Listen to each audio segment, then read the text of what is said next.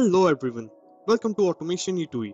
In part 1 of this series, we have covered how to handle dropdown using Selenium select class for dropdowns implemented using standard select tag. Now, in part 2, we are taking things to the next level by exploring custom styled static dropdown, which are widely used on modern websites.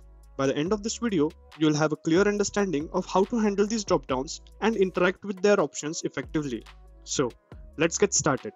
Custom styled static dropdowns are created using HTML elements like div, span, UL, and li instead of the traditional select tag. They are styled with CSS to look stylish and interactive, mimicking the behavior of standard dropdown, but with a more modern and customized appearance. To handle these in Selenium, we can use click action to open the dropdown and select the desired option by interacting directly with the dropdown structure. You'll need to inspect the dropdown in the browser to identify the specific locator for the parent element and the option inside it. These dropdowns require a little extra work but are very common on modern websites, so understanding how to handle them is very essential. So let's go to Amazon.com. Let's click on this option. In here, this particular element is a very good example of such dropdowns. To interact with such element, we have to first click on them. Once the list pop up, we have to click on whatever option we have to choose. The same thing we have to do in our automation. Let me show you how this dropdown is implemented in HTML. So let me inspect this, and you can see this uses span tag. And if I click on this, and if I inspect any element here, you can see that all these elements are inside a div tag, and inside that you have an UL tag, and then we have a list tag. And inside the list, again, we have an anchor tag, followed by other span tags which are here. As you can see, this span tag is the symbol, this is the currency code, and this is the text. So in this way, this dropdown is implemented. Now, why we call it static is the element inside the dropdown, as you can see here, these are all static elements. These are not changing anywhere, or we don't have any option to select or search here. So this is a very good example of customized dropdown, which is implemented without a select tag. So let's write a code to handle this. So the steps we have to follow is go to Amazon site, click on the option to navigate to that page. Then to interact with the dropdown, we have to perform these 3 steps. First is to click on the dropdown, then click on the option, and then print the selection. So let's start with the code by, we'll take XPath, and let's go to the site and inspect this element here. So this is the element, right click, copy XPath. Let us paste the XPath here.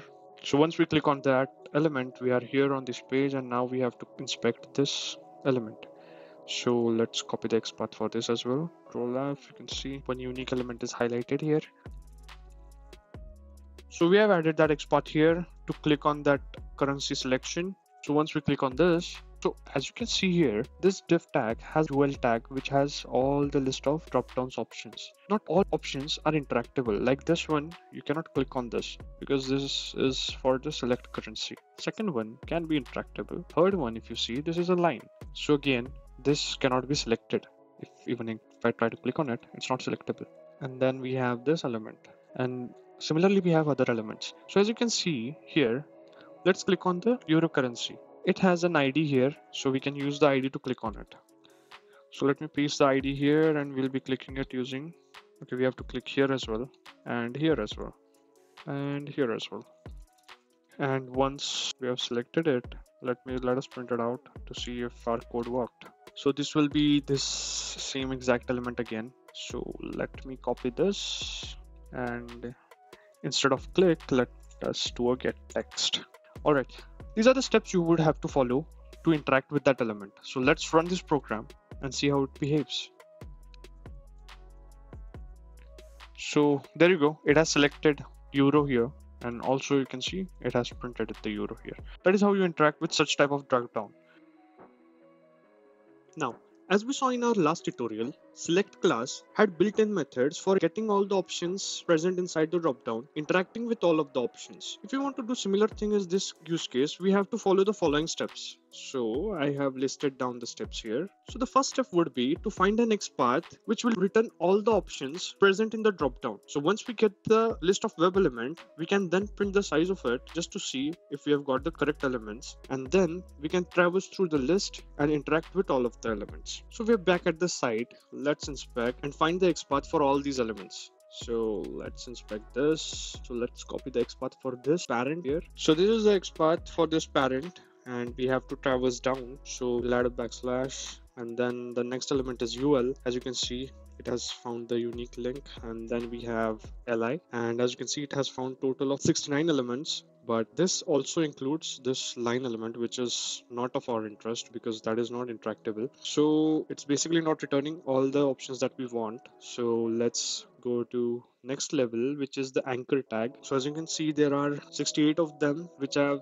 the anchor tag, out of which this one is select currency. So we cannot interact with this either. So to exclude this, let's go one level deeper on the tags that we can interact with, which has a span. So the next tag is span tag. As you can see now, all the elements that are highlighted are this particular element, and these are the options that are present in this dropdown. So this particular XPath will act as the get option method that is present in the select class.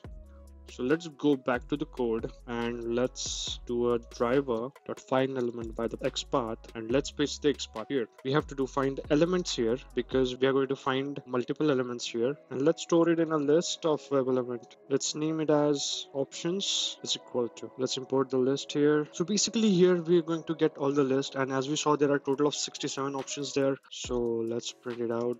Number of options is options.size, and once we print out the size, we'll write a for loop here to traverse to the list and interact with all the elements. I've already explained this in previous tutorial of find elements, where we have seen how to use find elements method. I'll link that in the iCard and you can have a look at that. So let me write int I is equal to 0, I is less than options.size, I plus. Alright, so first we have to click on the drop down. So I'll copy paste this code from here, and then we have to click on this web element from these options. So for that we'll write options.get, and let me give it as I dot click, and let's print out what has been selected. For that, let's copy paste this selection code we have already written here. Okay, so we have written a code here. So this for loop will help us traverse through the list and interact with all the elements. So let's run this program and see how it works.